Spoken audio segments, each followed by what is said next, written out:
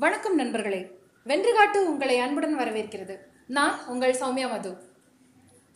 TNPSC உள்ளிட்ட பல போட்டித் தேர்வுகளில் உங்கள் வெற்றிக்கு காரணமாக இருக்கிறது தான் கணக்கு. அதனால் கணக்கில் கவனம் செலுத்துங்க, படித்ததை மறக்காமல் மனசில் நிறுத்துங்க. இன்றைக்கி இந்த வீடியோவில் நம்ம 2019 TNPSC Group 4ல் கேட்கப்பட்ட வினா ஒன்றை பற்றி தான் பார்க்க போகிறோம். பார்க்கலாம். ஒரு கனசதுரத்தின் மொத்த வலைப்பரப்பு 384 மீட்டர் ஸ்கொயர் எனில் அதன் பக்கம் எவ்வளவு? இத கேள்வி. ஆப்ஷன்ஸ் கொடுத்துருக்காங்க.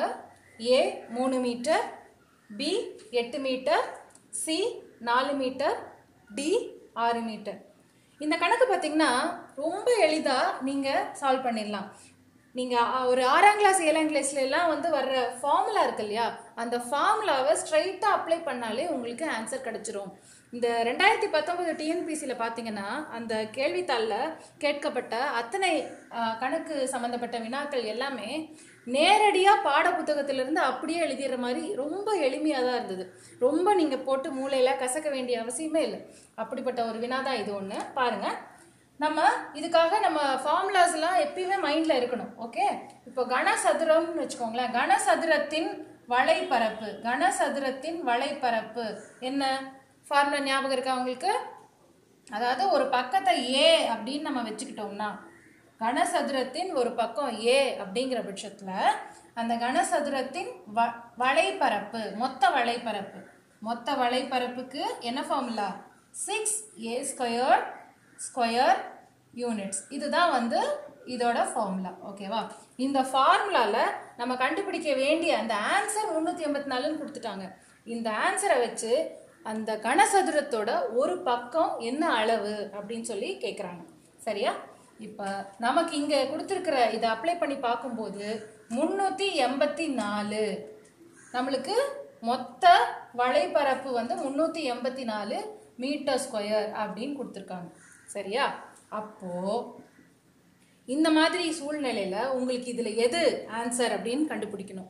இதை ஸ்ட்ரைட்டாக நீங்கள் அப்படியே அப்ளை பண்ணி கண்டுபிடிச்சிட வேண்டியது தான்.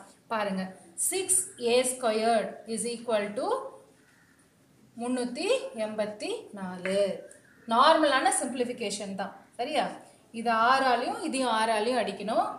6 6 36, மிச்சம் 2 24. 6 4 6 × 4 24 இல்லையா? ஸோ 384 6ஆல் அடிக்கும்போது நம்மளுக்கு 64 கிடைக்குது.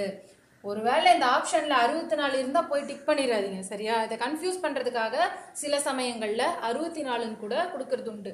இப்போ நம்ம A ஸ்கொயர்டு தான் கண்டுபிடிச்சிருக்கோம்.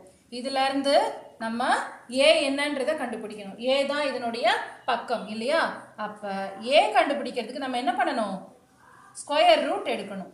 அதாவது 8 ஸ்கொயராக இதை எழுதலாம். A ஸ்கொயர்டை 64 8 ஸ்கொயர்னு எழுதலாமா? அப்போ ரெண்டு பக்கமும் நீங்கள் ஸ்கொயர் ரூட் எடுக்கும்போது A உடைய வேல்யூ என்ன வரும்? 8. ஸோ ஒரு கனசதுரத்தின் மொத்த வலைப்பரப்பு 384 மீட்டர் ஸ்கொயராக இருக்கிற பட்சத்தில் அதனுடைய ஒரு பக்கத்தின் அளவு 8 மீட்டர். இதுதான் விடை. புரிஞ்சுதா? உங்களுக்கு எல்லாம் புரிஞ்சிருக்குன்னு நான் நம்புகிறேன். இப்போ இந்த மாதிரியான கணக்குகள்லாம் வரும்போது ஃபார்முலாவை தப்பாக அப்ளை பண்ணிடாதீங்க. ஃபார்முலா எப்பயும் மைண்டில் இருக்கணும். நீங்கள் அதுக்காக ரொம்ப கஷ்டப்பட்டு படிக்கணுன்ற அவசியம் இல்லை. திரும்ப திரும்ப ஞாபகம் வச்சுக்கணும். இந்த கனசதுரம் கியூபாய்டு, சிலிண்டர் இதெல்லாம் பார்த்தீங்கன்னா வரிசையாக உங்களுக்கு ஒரு நாளைக்கு ஒரு 5 நிமிஷத்தில் நீங்கள் ரீகால் பண்ணிக்கிட்டீங்கனாலே போதும். திரும்ப என்னைக்காவது கேட்கும்போது அதை ஈஸியாக அப்ளை பண்ணி எழுதிடலாம். சரியா? அவ்வளோதான். நல்லா புரிஞ்சுதா? புரியலன்னா இன்னொரு முறை வீடியோவை முதல்ல இருந்து பாருங்க. மீண்டும் அடுத்த காணொளியில் சந்திப்போம். நன்றி, வணக்கம்.